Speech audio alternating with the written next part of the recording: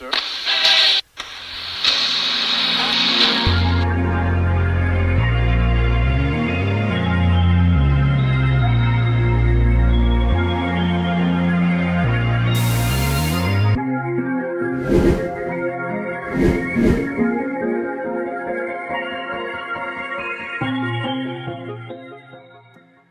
Okay, this is a big topic, one that I kind of thought would be kind of interesting for folks because mainly it's about timing.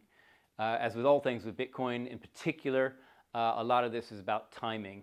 So I called this one Before the Halving, which sounds kind of like something from Game of Thrones, but it's actually a very important thing in the Bitcoin community. I'm going to kind of come on to that in a bit. There are kind of three major events that are going on in the Bitcoin world in particular that even I get. So I'm going to introduce Finn in a second. Finn is our group CEO. Very rare that I actually get somebody from our own company to do a talk here, but Finn's bananas about crypto and has been since it was all launched. And I was always the kind of classic, okay, it sounds interesting, but it sounds really risky too. And he's like, yeah, don't worry about it. Go now. And I should have gone now when he said, but in January, one major piece of news happened, which was that in America, the SEC regulated and helped therefore launch, or gave approval for the launch of 11 ETFs, they're called, exchange traded funds. And this has been an ongoing saga in the crypto world. Is it an asset? Should it be even securitized and therefore regulated? How do you do that? Let's not get into that. The news is it happened. Okay, and I want to show you something. You probably can't see it from back in the back, but basically this is a Bitcoin ETF tracker on Blockworks, and you can see here the top ones. Grayscale was a futures, Bitcoin futures trust, I believe, and then that is now they're trying to move it into a straight up Bitcoin ETF, but not really working. The main two are BlackRock and Fidelity. These are household names, okay? In America, anyway, they're household names. So, you know, people in America in particular, but here as well, do a lot of investing in things like shares and all sorts, right? Commodities and bonds and stuff like that. So I know loads of people, you know, families in America sort of thing, they just would always just invest in stocks and shares and have done for a long, long time.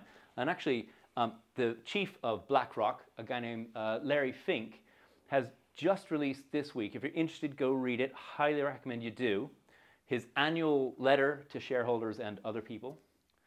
And he talks about everything that's right and everything that's wrong with the US economy and the global economy and what we need to do to talk about it and change it. BlackRock is therefore very much a household name, as is Fidelity. So Fidelity's been around since I think early 80s, late 70s in America. These two institutions have basically helped revolutionize or popularize sort of modern, easy, efficient investing in America. And they also operate over here in the UK.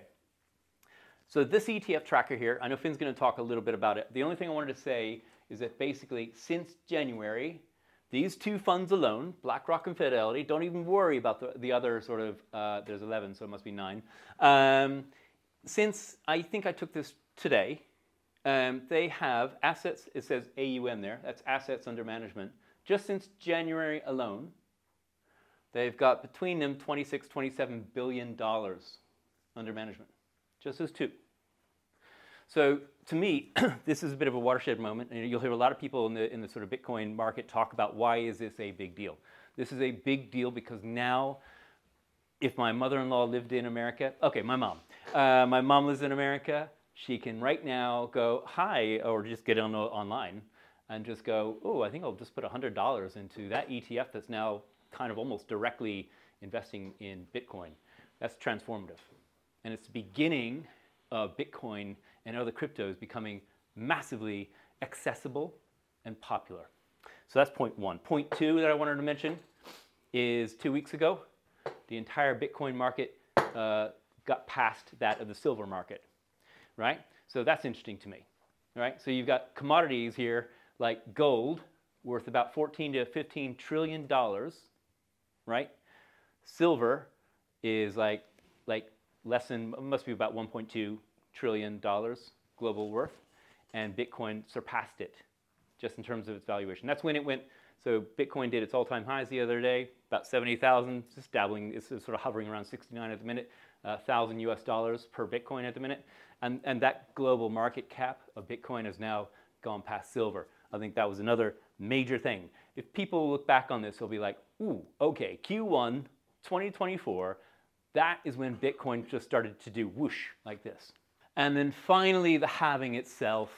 I won't go into it too much, other than just to say that basically, if you don't understand anything about Bitcoin, understand this.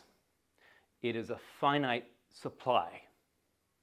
Forget about what it is, because you can talk about that forever and ever, but let's just assume that it's a cryptocurrency, whatever the heck that means. But basically, it's a finite supply, and that it is pretty much a sort of a provable finite supply.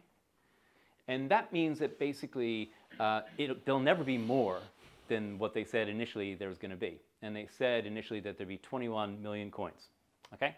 And so 21 million Bitcoin were going to be produced. And in 2009, 2012, 2016, 2020, and 2024, we get these 4-year cycles. It's not technically every 4 years, it's every 210,000 blocks or something like that. But roughly comes out to about every 4 years, there is almost a requirement, a deflationary requirement to cut in half the amount of Bitcoin that is allowed to be then made available, right? Is that fair to say? I'll cover it. You cover it. I'll cover it, yeah. Just remind me to talk about the deflationary, inflationary, because... Sure. Yeah, it's designed to be deflationary. It's not actually, but yes. It is inflationary now. It will become deflationary. Yeah. The point on this is that finite supply, and I'll let Finn go into it in much better detail, but that finite supply, every 4 years, the supply of it gets cut in half. So it becomes scarcer. It becomes even more scarce than it was before the halving event. And we're coming up to one now. And the other thing is that if you look at the price of Bitcoin, and just to be, I should have said this at the beginning, we're not offering any investment advice. If you are interested in investment advice, go seek it somewhere else from professionals. We're here to educate and inform, and that's it. We're not giving you any investment advice. But if you were to look at the trajectory of Bitcoin's price, you would see every 4 years there's usually a massive sort of bull run of the rise in price of Bitcoin that follows a halving event. And that's absolutely critical to understand what's going to happen or may happen with Bitcoin in the next 18 to 24 months.